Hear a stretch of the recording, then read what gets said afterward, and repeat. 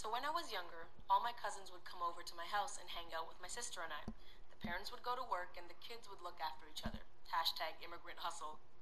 Now, one day shortly after our parents left, we were in the middle of playing video games when the house phone rang.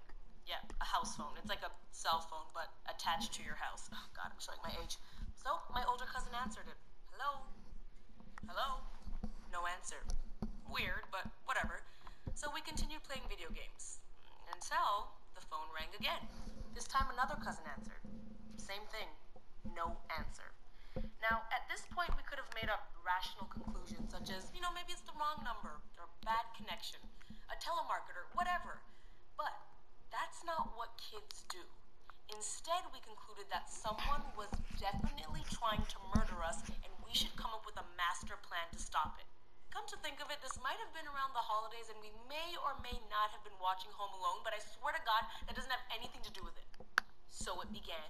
We decided we were going to document whenever we would receive calls. I mean, all the details, the date, the time, everything. Now, we noticed a pattern in the calls that happened every single day. And by pattern, I mean we made this conclusion on day 2. Okay, listen, patterns can be 2 days.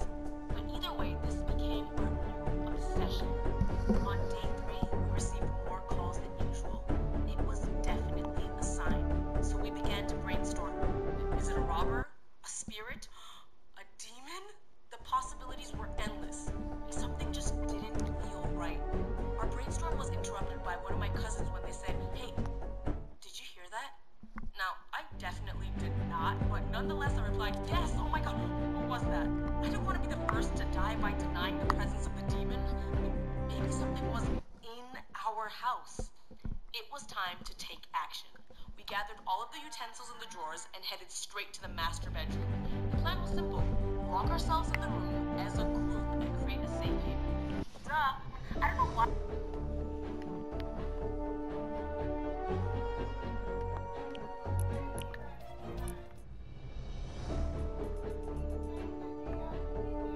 I can hear you.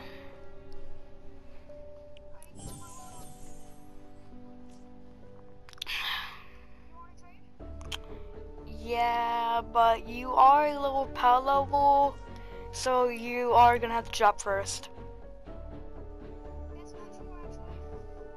What level are you? Because you're 23.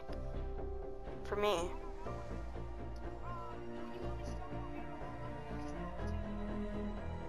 I'm a level 2. What level are you then? Yeah, actual level. So you're in Twine. Can you go into a Twine? Not like a Twine mission or a Twine home base, but like go into the world Twine. Do it.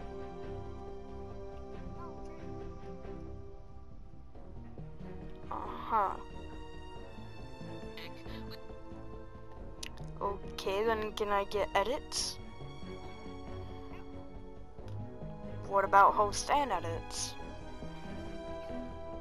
Either wants me dead or wants my face to be as flat as a pancake is sitting next to me. Great. So I was just minding my own business when this snobby McSnobster turns to me and goes, "Hey Jess, why don't you tell everyone why you quit Viola?"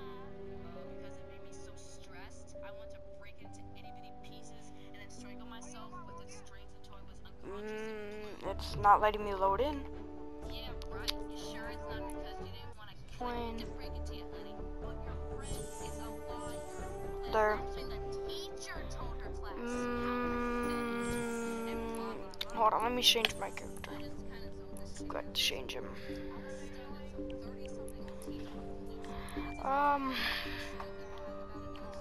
Depends.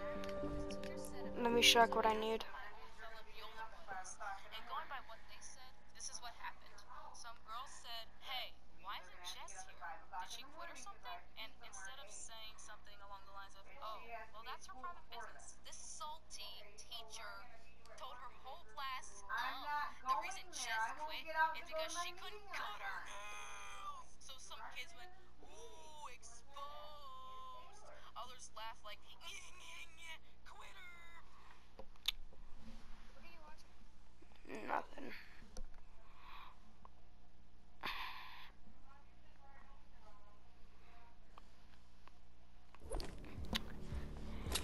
Alright, let me see. What do I need? I need blast powder and sturdy. Okay, can I get edits?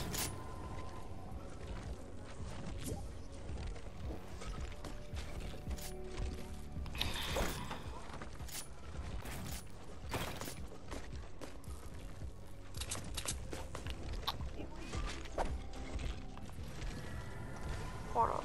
I'm making sure this. Hold on. I'm making sure this is scam proof. Give me a second.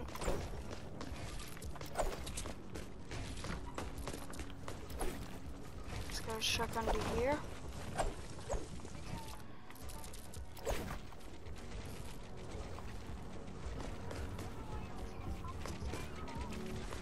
Yeah, there's a glitch.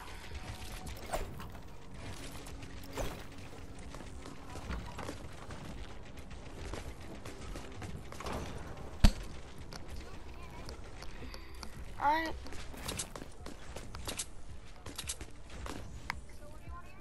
Sturdy and blast powder. Okay, do you have any coal?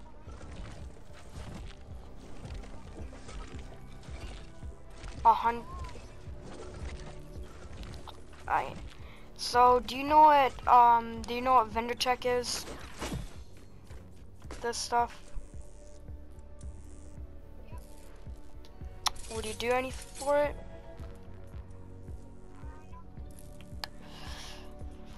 Will you take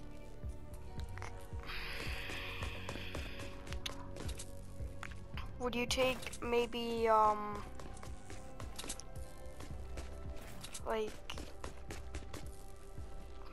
what can I? And 282 graves. Alright.